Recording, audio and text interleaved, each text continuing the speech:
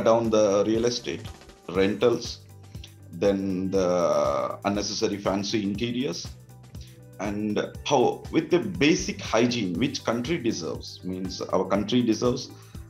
I felt this by bottom of my heart. Our country deserves better cup of tea.